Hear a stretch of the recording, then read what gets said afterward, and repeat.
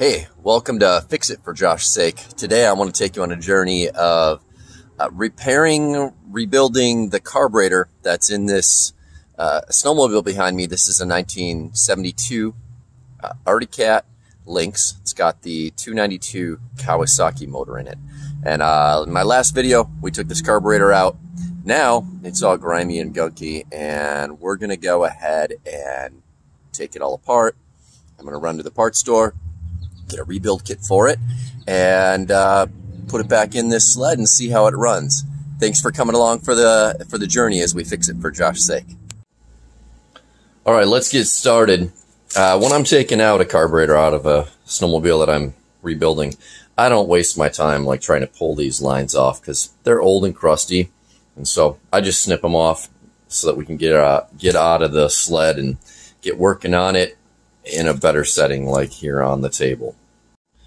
Now that we're to the point where we need to take those lines off, I will take a knife here and I'll give them a little cut, and not too deep, but enough to crack the plastic or the rubber and get this to come open. If you go too deep, you start to cut into the fuel inlet. You don't want to do that. So go ahead and give each one of these a little scar, and then you can pull them off and start cleaning them up. Now that I got those cut and they come off easy, we get rid of those lines, I will grab myself some of this Zep Fast 505 degreaser and cleaner, and I spray this up real good because I want to clean the outside before I start cracking open the inside. In my opinion, if dirt can get somewhere, it's going to. So I'm going to get rid of all this outside dirt, grease, and grime before I even start peeling any of these layers off. I like these little disposable brushes that you get at Home Depot or Menards or Harbor Freight. They work really nice to just non-invasively scrub around on the aluminum parts of this carburetor. I probably have about 20 of these laying around in different states. Some are like brand new and some are so rolled over they look like a curly beard, but they come in pretty handy for breaking off the crust and crud on a lot of different things. But yet they don't get so aggressive like a stainless brush does that you end up with a weird shiny scarring on your aluminum. All right, we're back. Sprayed the Zep degreaser on it, scrubbed it down really good, ran it under hot water to get any of the grease or grime washed away, and then blew it off with my air compressor. The key thing is to not leave this Zep on too long because, let me tell you, it works really well, but it also will, if it is left sitting on the aluminum, it will start to eat it away. We don't want to do that with a nice Tillotson carb that's kind of rare and heck of a piece of gold when you do find it. So get those washed off, and we're going to start cracking this open now. The first thing we should do is get this velocity stack off of here, and that is a 7/16 inch wrench required to do that. And once you got the bolts taken out for the velocity stack to come off, the throttle cable holding plate will come off too. All right, now I'm going to count the turns on this these two screws. I want to see how many turns out they are, so I'll zero them and count as I go to see where they're at. Gives me a reference of where the person who was running the sled last had it set, just to know kind of where we started. And I might still go back to factory specs, but it's nice to have a reference of where the carb was set when the motor was running before. So that's a half a turn. That's a whole, oh, not even a whole turn. So this was about a turn and 3/4 of a turn about. Now we'll take this pilot jet out of here and pull it up, kind of look at it, see how it feels. Put it in my tray over here. I also like to get those out of there before we get too far along. Get yourself a little screwdriver, poke down in there, and you'll get both the brass washer and the rubber gasket. Notice how it's shaped, kind of tapered in to fit into the taper of the carburetor. Alright, let's see where this one was at. So we got half a turn, whole turn, not quite a turn and a half, so, you know, do some fancy math there, just shy of a turn and a half, and then we'll bring it out and see what this one looks like.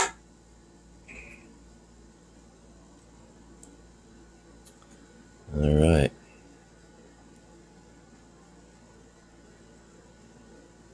Not too bad. And then we got to go ahead and get this brass washer and the rubber gasket out, a rubber O-ring out as well. Okay, there it is. Next, we're going to take off the fuel inlet port right here at the bottom. So that comes up, and then there's going to be a screen under here. Ooh, that is disgusting. Yeah, you see a lot of sins when you start opening up these carburetors. That is pretty nasty. So this will come up. It's a gasket. Sometimes the gasket stays attached to the screen. In this situation, it's kind of delaminating into two pieces.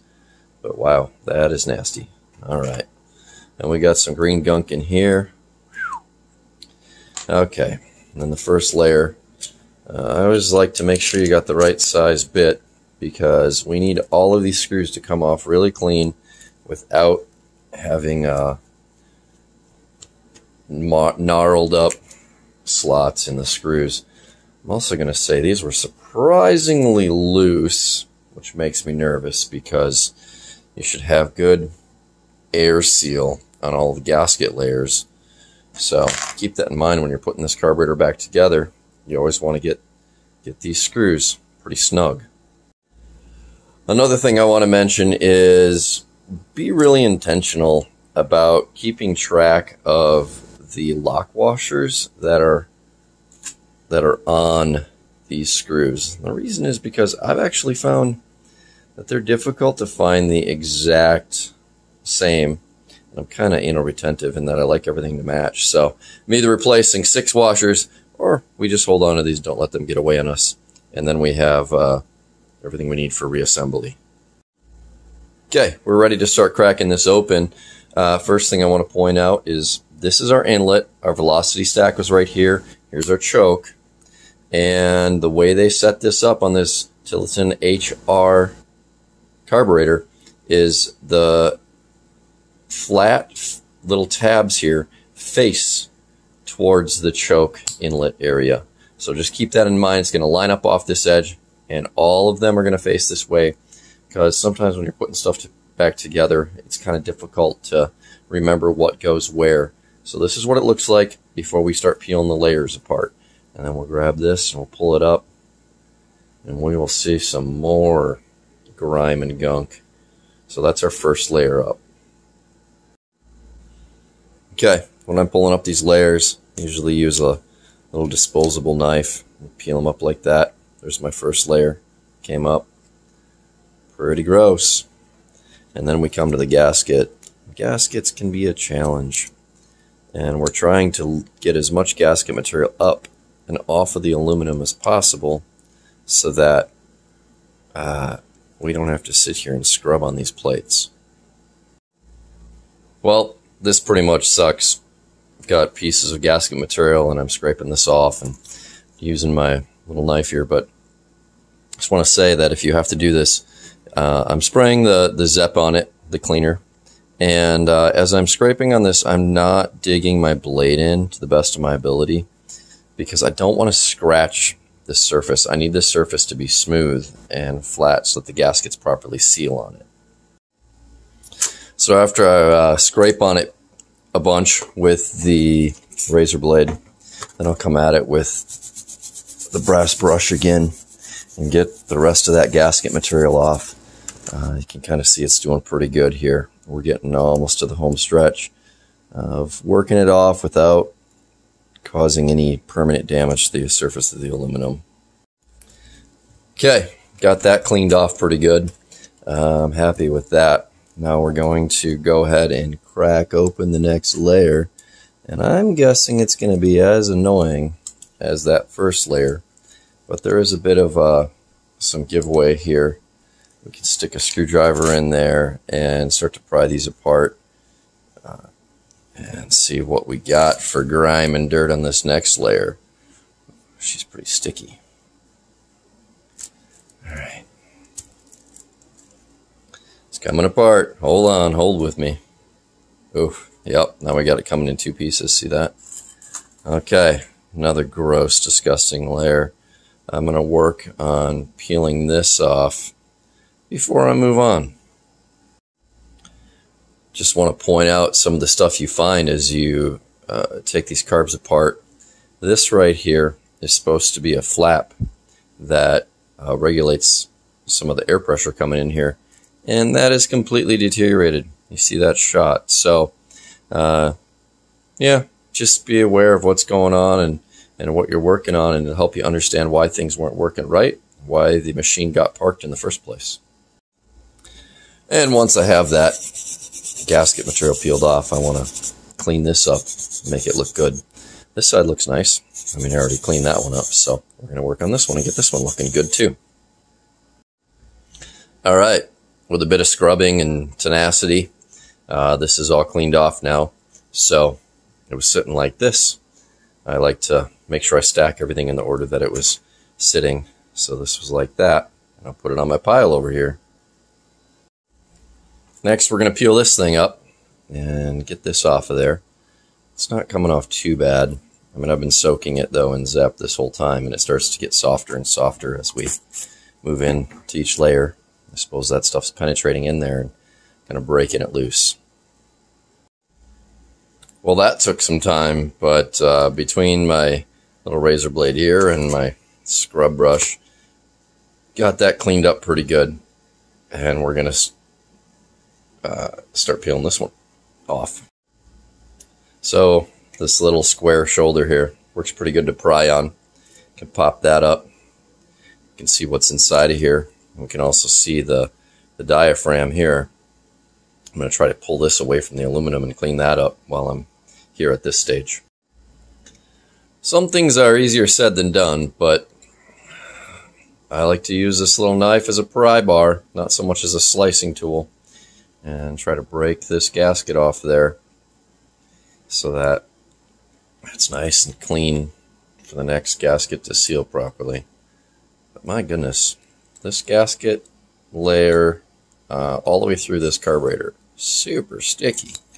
Alright, okay, I'm going to clean that up, and then we can move on to the innards of this carburetor.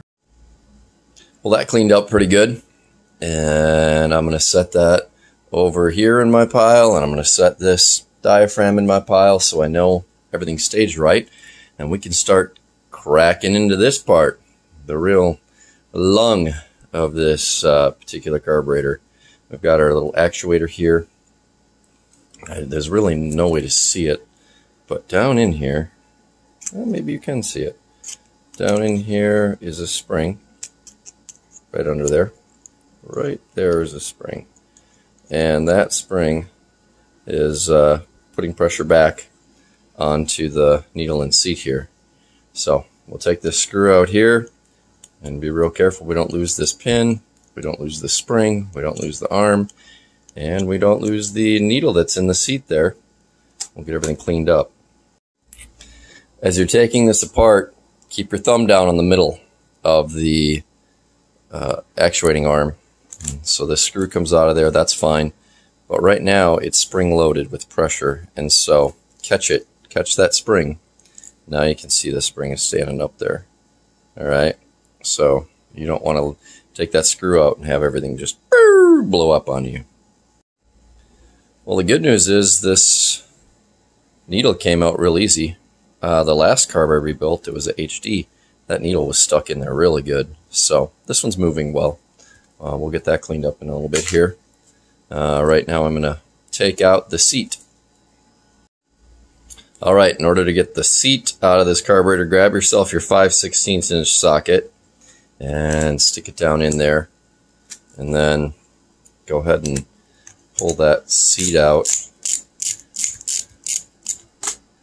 And It's in there pretty deep actually, but it'll thread out just like this. And they don't give you much clearance between your socket and the side of the carburetor there. But once that's out, then we got to grab a little screwdriver or something here. I'm going to reach down and get this brass, like bushing, brass washer. It's a crush washer that'll seal under the seat. Man, that's in there really good. I'll have to get a different tool to get that one out of there. Alright, now I'm going to take this over to my air compressor. I'm going to blow air in all the little ports and holes. Just get everything cleaned out. And there's even the little bitty return port right there. I think super little. Oh, and it feels pretty gunked up. So, yeah, just make sure everything's flowing. If you have to use a piece of wire or something to poke into a little port like that, or you know, I have a tool like this that's pretty sharp, but just make sure everything is flowing, because if it's not, gas is not going to get there. Everything's cleaned up. Air went through all the ports and holes real nicely. There are some Welch plugs here, and if you are not getting airflow through some of your different inlets and outlets, you would have to drill those and then use a screwdriver, pop them out, and you would find gunk inside of there. But if everything's flowing good, you usually don't have to pull your Welch plugs out. To get this put back together, here's my new seat. I'm going to put that in and get ready to put a needle in there. Again, this is a, what size is it? 5/16 inch socket.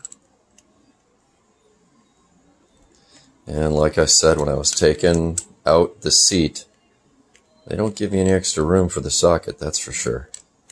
It's super snug on the edge. On the HD carb, I end up grinding off the edge of the socket to have room. There we go. That's in there nice. For this next bit, we'll put in the new needle. We'll sit down in there like that. And then we've got our new actuator arm that goes like that. Okay. Now I'm using a new spring, but it's the same color as the old one. We're going to do a pop-off test in a little bit here. That's my reasoning, though, is that if I use the same color as the old one, hopefully it will have the same pressure. Time will tell, but be careful, this spring is tiny. Put that back in there. And then the seat and the spring and the actuator all go together like that. Whoop. Make sure you get it straight, otherwise things pop loose. Just like that.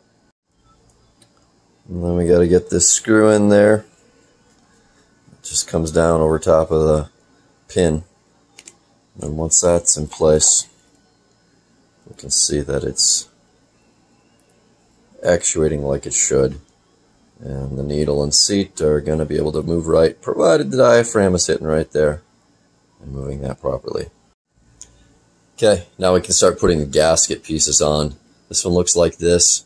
What I'm watching here is this tab that comes out, and it follows the gas inlet port right there. So when we set it on and everything falls on the pins, that hole is lined up, and then we got the 3 pins all catching that gasket just right. Then we've got our diaphragm, looks like this. That same tab is sticking out right there, and this little tab is going to line up with that tab, so those two will come together just like that on the pins. Everything sits good. I mean, it helps if the carburetor is sitting level, but alright, we're ready for the first aluminum plate.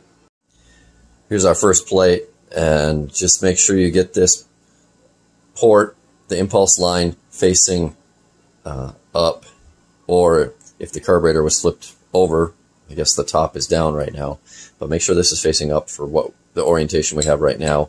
Again, the square tab is going towards the front of the carburetor here where the air would come in. That square tab is lining up here with the shoulder, so we'll watch that. And now we're going to put on the next layer. For this next gasket layer, We're watching the shape right here, which matches the shape here, but also it works well. This tab lines up with that shoulder on the aluminum plate. So that goes there, and then we've got this diaphragm plate. This was the diaphragm that when I was taking apart that was just shredded. And again, we got the same kind of shape. We've got this little prong that sticks out there. We're going to put them all on the 3 pins, and that's how that sits. For the next layer, this one looks like this. Again, we're watching the square shoulder, lining it up with the square shoulder there. So when we set it down, this is straight and the 3 pins are connecting, and we're ready for our next layer of gasket material. For the next layer, we're watching this design and how this comes off to the side. So this gasket has an angle there. It also has this tab, which when we set this together and they fall on the pins, the tab comes out towards the pulse line port. And then we've got our another layer of filament here, and that will match where this little tab goes towards that tab. It will fall over top like that. And then the last layer looks like this, and we've got the square shoulder here lining up with the square shoulder there. Falls on, sits right on the pins, and then we've got ourselves the screen for the gas, little makeshift gas filter they got there, and then we've got a fresh gasket here that pops in like that. Now we're ready to put this on. I'm going to orientate it so that it lands over here. That way my impulse line is coming over here on the right side of the carburetor, right side of the machine, and then this fuel line will be coming over on the right side as well. I'm doing that because there are belts and a belt and 2 clutches on the other side. Now, I do not want to be running any gas lines near those. That would be quite a problem. So I'll screw this down fairly snug, just enough to let that rubber seat in and create a fuel seal. Like I said, I'm not over tightening it, but that's like that. Now we're ready to put the rest of these screws in. Just going to go ahead and put these screws in here.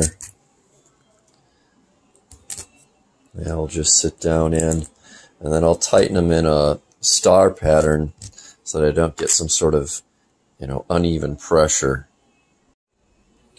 What I mean is, I'll tighten this one, and then after I get some tension on that, I'll come over here and I'll tighten this one. Then I'll come back over here, tighten this one. Then I'll go over here, tighten this one. And then I'll come over here, tighten this one. And then I'll go over here, tighten this one some more. Then I'll come over here, tighten this one. You get the idea. Now that we got these tightened up, we need to go ahead and put our low speed and high speed jets in. Alright, there's 4 parts to what we're installing here. We got ourselves a O-ring, we've got a washer, got the spring, and the jet. According to Tillotson, you run this in until it seats, and then we're going to bring it out half a turn and a whole turn.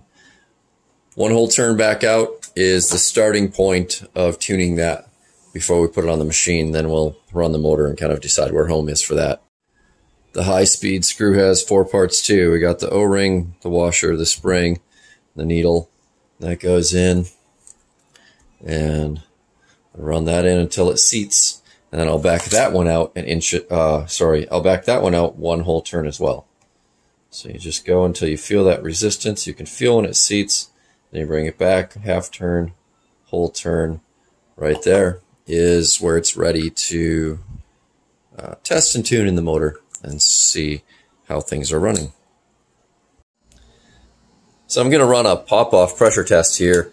One thing to keep in mind is this is the return line that goes back to the gas tank so that the system doesn't have vapor lock.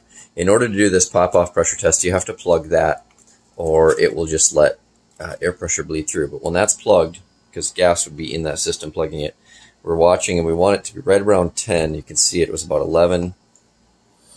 Maybe it's 12. Yeah. Seems like it's popping at around 11 or 12. Now this system's dry, so I'm going to say that's pretty good, because usually when you put a little moisture in there, get the oil and the gas in there, the pop-off pressure will be a little lower. So I think we're going to be okay. I'm going to call this one good. Now it's time to put the throttle cable holder on. I want to point out that the throttle cable comes right here, and you want a line that pulls straight forward. So just if you're orientating this and you got it down here, it's going to be pulling down. If you get it up there, obviously it doesn't get close. So you got to flip it so that 3 bowl holes, set it up so that the cable pulls straight through right into a nice path there and gives the least resistance on that cable as it pulls the throttle open. And we'll set the velocity stack on here. There is no wrong orientation for that. And the way these work is you got these tabs and they sit under there. And sorry, it's kind of difficult to see, but they're under there like that. And they hold it all together. And I'm going to tighten those up with a 7/16 inch socket. Alright, and then when you get the last of them all tightened up, we can say that this carb is cleaned, rebuilt, all new parts, new diaphragm, everything, and the pop-off pressure is really close to being within spec. And I'm looking forward to bolting this on the motor. Moving on to the next step of getting that engine ready to run. Well, thanks for watching this and going through the project with me. Again, I'm Fix It for Josh's sake, and I enjoy working on things and helping other people in their process of fixing and working on things too. So if you enjoyed it, go ahead and give me a thumbs up and like and comment and share and follow and subscribe and all that. Have a good time working on new stuff as we fix it for Josh's sake.